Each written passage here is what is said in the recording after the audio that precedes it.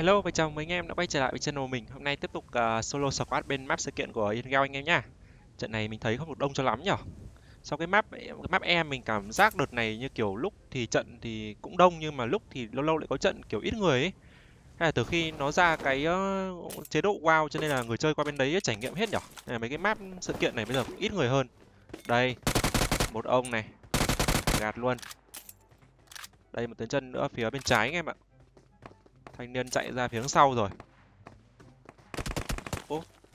À, để từ từ, đây có tên đang đứng kê này, lại còn ông nào phía đằng xa kia. À, hai tên luôn à. Có tên cầm UMP lại sấy vào. Đứng xa sấy vào anh em. Kìa, công lên luôn kìa. Thanh niên lên để cứu bạn à. Liều thế. Ô, lia luôn á. Sao hai cái ông phía xa như kiểu boss đấy nhở. AMR này với lại Groza. Combo rất là xịn luôn. Mà để xem cái trận này có đông người không, để mình lúc xong rồi mình đi tìm người xem như thế nào anh em nhá. Có tàu lượn trận này mình sẽ dùng tàu lượn mình đi gọi là tìm người cho nó dễ anh em. Đấy, lâu lắm rồi mới được lái tàu lượn đấy. Giờ di chuyển xe dưới đất thì nhiều khi mình không nhìn được. Mình dùng con này mình bay lên trên trời ấy, nhìn xung quanh thì dễ hơn. Mỗi tội con này nó hơi ít xăng anh em ạ. Rồi, lên nào, cất cánh nào. Con này thì lái ban đầu cũng hơi khó đấy, nhưng mà khi mà các bạn lái quen rồi thì nó cũng đơn giản thôi. Cơ chế hoạt động của nó cũng rất là đơn giản. Khu này cũng không có này, mà mình thấy có con buggy kìa. Đây, để mình xuống luôn. May mà vừa đủ xăng tới được khu này anh em ạ. Đấy, các bạn thấy mình lượn chuyên nghiệp không? Hạ cánh an toàn luôn anh em, không hề xây sát một tí người nào luôn. Nhưng mà khu này lia rồi. Chỗ này như kiểu chúng nó bắn nhau này, có xe đâm vào, có xác luôn. Thôi, để mình lấy con xe mình đi. À, có con xe đạp dừng đây anh em ơi. Đây ơi, tới chân trước mặt mình này. Nó đứng kê phía sau à? Đợi mình mua phụ kiện cho cây súng đã. Xài lần nó đỡ ồn tí. Rồi, đẩy luôn. Trời ơi, đứng ngay đây luôn anh em ạ. Mình nghe tiếng chân xa xa mình lại tưởng là nó kê phía xa đấy. Tí chết. Giờ đi đâu được nhờ? À, có người trước mặt mình luôn này.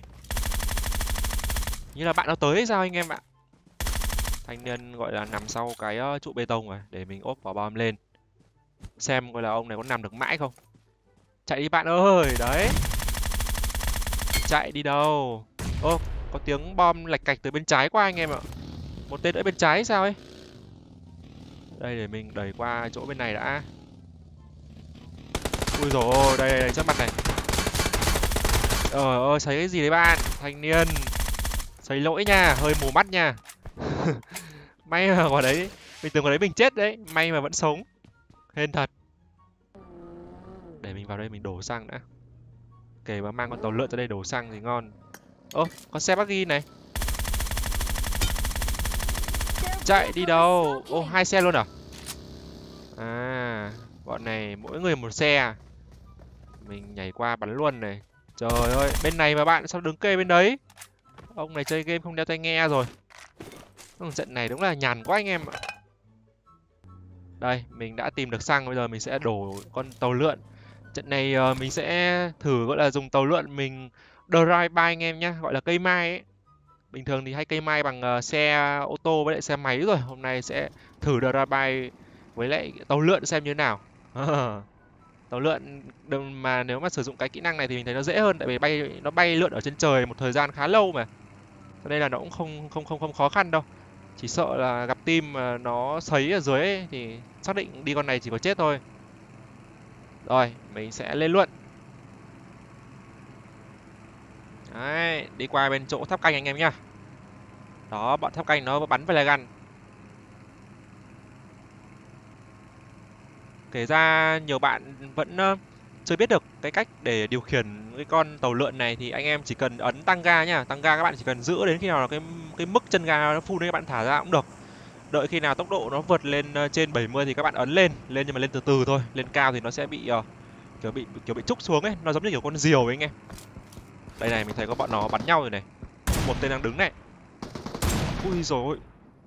Rồi, một viên rồi anh em ơi. Một viên nữa thôi. Hụt rồi. Đây, có tên hòn đá nữa. Đấy, cầm súng sấy thì kiểu đợm cây mai bằng con tàu lượn này nó cũng đơn giản thôi. Nhưng mà nãy mình thử cầm AMR xem có được không mà cũng khoai phết đấy. Bắn 5 viên mà trúng được một. Rồi, mình sẽ tiếp tục mình lượn thêm một vòng nữa anh em. Lượn lại luôn. Rồi, easy mà. Nói chung là có bằng lái máy bay rồi cho nên là ba cái tàu lượn này đối với mình cũng rất là đơn giản thôi anh em. Không vấn đề gì. Cái tên mà nãy mình bắn hụt ở chỗ vách đá nó chạy đâu rồi? Ơ. Chạy đâu nhở? À, vẫn đang sấy mình này. Thôi để mình hạ cánh đi anh em ạ. Hạ cánh xuống chỗ này luôn. Đấy, phải giữ nha. Thôi xong rồi, mất luôn rồi. Thôi để mình lên mình xử lý nhanh team này luôn. Đây, để mình công luôn anh em ạ. Bọn này như kiểu là nó xuống dưới rồi hay sao ấy. Ôi, đây này, biết ngay mà. Ui rồi, hai tên này. Làm cái gì đây? Ngắm cảnh à? Một viên. À, phi đâu bạn? Phi đi đâu? Rồi, team Việt Nam anh em ơi. Gạt hết. Ba ông mới nốc, còn một ông cuối đã trốn đâu rồi? Thôi để mình cứ gạt đi, chắc là ông cuối chạy đi đâu rồi ấy. Đây, để mình ra Thính kiếm xem coi là còn có cái cây súng sniper nào khác không. AMR mình hết đạn rồi. MK14 à? MK sấy 8x trận này à? Đấy, lên luôn. Giờ mình sẽ phi lại cái chỗ khu sự kiện cũ để lấy lại con Lamborghini của mình anh em nhá. Lúc nãy mình đổi qua con tàu lượn ở chỗ đấy mà. Con này mình nghĩ là chỉ lượn được đến chỗ đoạn sự kiện trước mặt là nó hết xăng rồi. Tàu lượn ít người dùng mà tại sao mình thấy xăng nó để ít thế nhở? Để được mặc định được có 1/4 vạch. Không để full cho anh em trải nghiệm cho nó sướng. Với lại mình thấy cái tàu lượn này nhiều khi nó đang gặp tình trạng là khi mà đang bay như này này mà ấn rời ra ấy là ngã chết luôn hay sao ấy. Đợt trước mình thử rồi mà nhiều khi còn không ấn được cơ, như kiểu nó không cho mình thoát ra ấy. Đúng ra là phải khi mà ấn thoát ra thì nó sẽ bung rủ ấy thì mình thấy nó sẽ hợp lý hơn. Chứ đi con tàu lượn này mà sấy kiểu có team sấy mà không xuống được thì chỉ có toang thôi. Rồi, ok anh em, hạ cánh an toàn nha. Rồi lấy con xe mình sẽ đi tìm nốt 14 người. Để mình ra Thính xem có người không. À, mình thấy có một tên đứng sau hòn đá này.